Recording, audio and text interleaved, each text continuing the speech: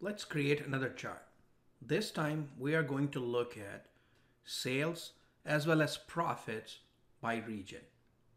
So let's go ahead and create a new sheet, rename the sheet.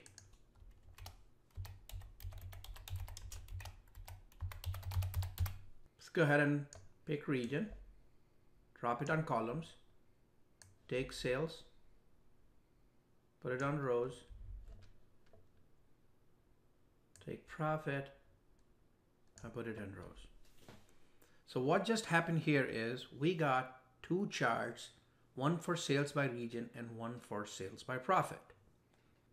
However, if you want to plot both these bar graphs using the same axis, then you'll have to take a different approach. Let's go ahead and take a look how to do that. Go ahead and click on undo so that we can go back to sales by region. Now go ahead and drag profit, and rather than taking up the rows, hover over sales axis. You'll notice two X's are showing up when you hover over it. Go ahead and drop it now. Now you've got sales and profit sharing the same axis.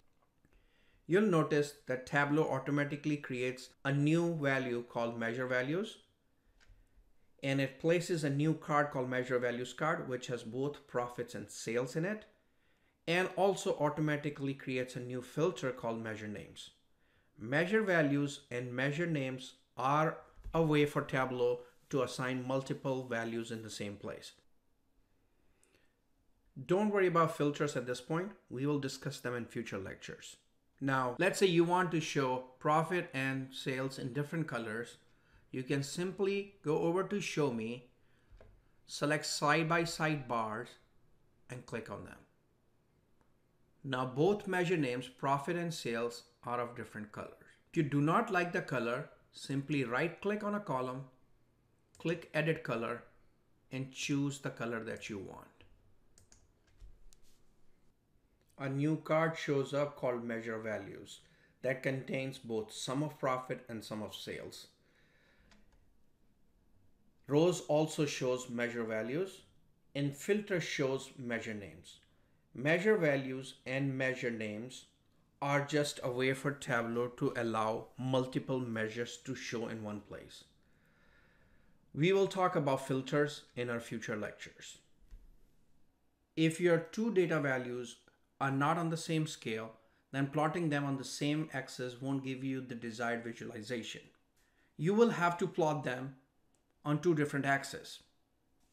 To plot two measures on different axes, you'll use similar approach, but rather than dropping your second value over to your left-hand side axis, you'll take it all the way to right-hand axis and drop it there. So let's see in action. Let's create another worksheet called and rename it dual axis. We're going to create a chart called sales by date, order date, and sales. You got your chart. Now if we want to plot profit on other axis, go ahead and drag profit.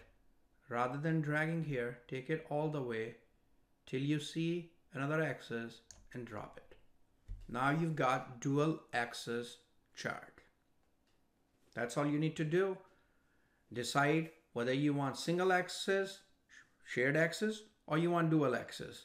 Depends on what you want. Take your second measure and drop it on the appropriate side.